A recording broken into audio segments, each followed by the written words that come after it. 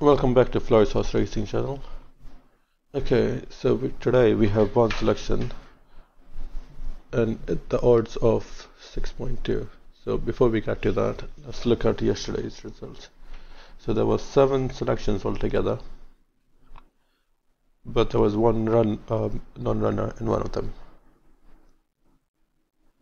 But yeah, so out of the 6 remaining selections, none of them placed. But the odds were quite high, so it's not totally unexpected. Okay, so overall, I think we are 5 points profit for the whole month. I believe we started at 150, now we're at 155, so not the total end of the world, but yeah. The highest we reached was 190, and then we just had a massive slump at the end of the month, which was not great, but yeah. But I think I'm learning a lot now, so how to pick the filters and everything. So moving forward, I think this month should be a lot better. And the jumps are starting soon, so fully starting. So that'll be good.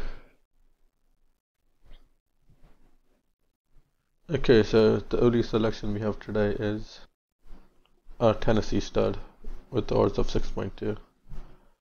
It's in Ireland, the first race, I believe.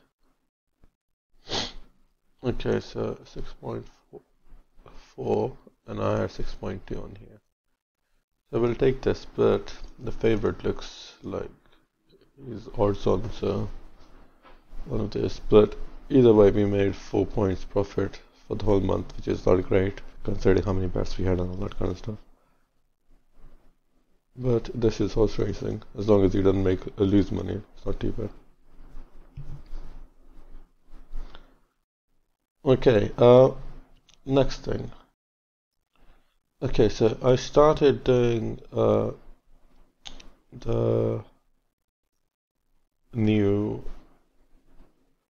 what do you call this? The new filters, because I did the sharp value and how many bets there were, so it gives you a more clear idea of how many. If you pick this, for example 2.1 as a filter, you get to see how many bets there were and what the return of the investment is, and the sharp value, which is more useful because even though some of them are profitable, the value, I think ideally we want it to be around 10 or higher.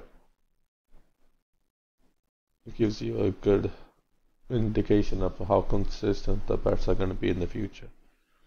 So I'm still working on this. I think I'm nearly done, but yeah, I think it'll be tomorrow. I'll make a video about it when I actually get around to it. But yeah, have a good Sunday. Bye.